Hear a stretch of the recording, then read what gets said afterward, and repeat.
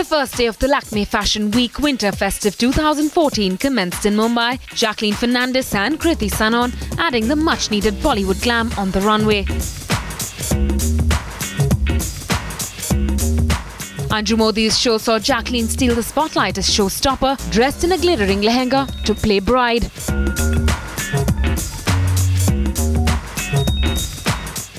The actress even managed a minor trip with effortless grace. And Heropanti's Kriti Sanon was in casual chic as she glided down the ramp in a silver metallic mini skirt. I think it's really funky, and it's not too much out there, but going with metallics, I really like metallic as just wearing it out for evenings, for night wears. I can wear this at any party probably, or I can just go out clubbing in it. Day 2 saw the divas go ethnic. Konkona Sen Sharma painted a picture of grace and confidence as a showstopper, calling the outfit a close match to her personality.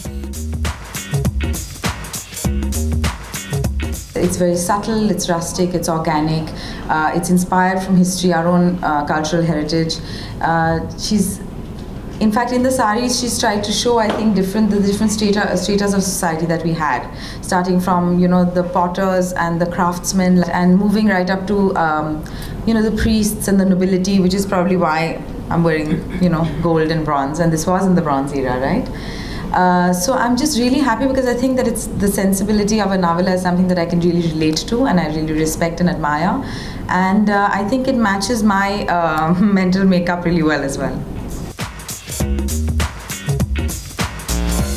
Shreya Saran dolled up in a floral sari.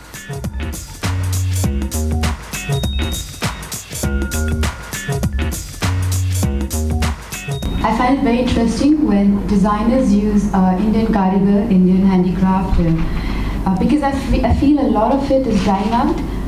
We stopped buying anything which is interestingly Indian, that come to print or a fabric, and any kind of awareness about it is really needed. And Sonal Chauhan was in a white Aztec mirrored outfit with an interesting headpiece.